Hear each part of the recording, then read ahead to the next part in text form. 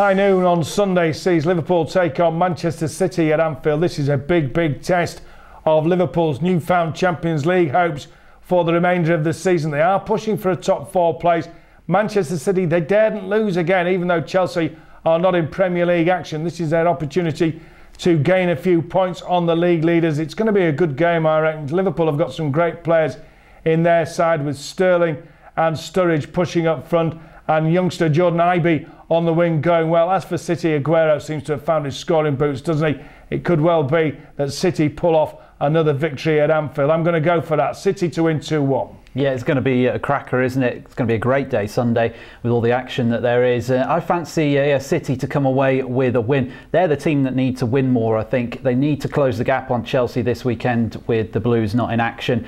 And David Silva is going to cause all kinds of problems for Liverpool on Sunday. Going to be a few goals in it. I think it's going to be a 3-2 scoreline, but in City's favour.